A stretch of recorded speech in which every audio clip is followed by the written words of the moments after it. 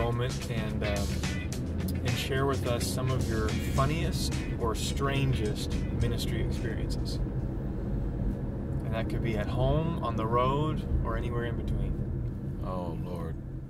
I have heard some pretty crazy prayer requests and some pretty wild testimonies. So, in fact, I'll tell you a testimony. Can I tell you one I heard about? Yeah, sure. Yeah, my brother's church. Okay. This guy, the godliest man in his church, most prayerful man, most respected man in the church, stood up and he testified one night. He said, "You know, church, I've come to realize that God cares about the little things in life. For example, this morning, my wife and I were fishing." He was retired. My wife and I were fishing, but we weren't fishing for recreation. We were fishing for food. And he said, "I've been born and raised around this lake. I know where every fishing hole is in the lake. I wasn't catching anything. We fished for hours."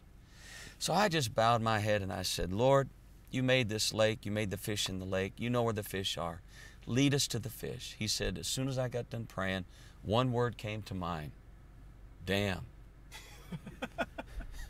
And the church just recoiled. He said, so I started up the motor, we went over to the dam, and we started catching fish right and left. So, you know, the Lord just cares about the simple things. What a blessing that was to that service. Oh, my goodness. One word comes to mind. Yeah. Praise God. And I barely got her under the water, and the shower cap comes completely over her face, and she's looking at me through about 6 inches of water. Are you going to drown me so I can go straight to heaven now, or what's going to happen?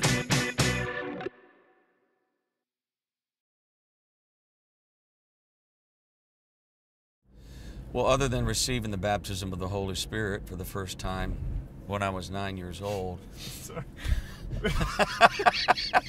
I'm glad that tickled your funny bone there, Matt. We might need to... You can re-question that if you want to. Get it together, everybody.